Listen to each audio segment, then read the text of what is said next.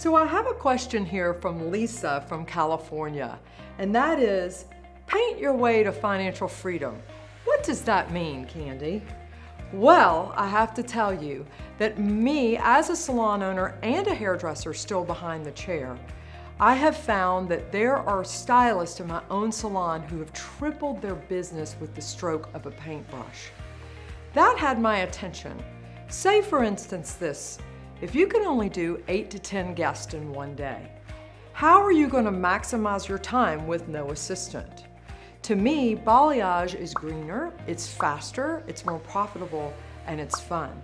If you get really good and efficient at it, you truly can cut that time down, enable you to see more guests in the salon, and sell add-on services.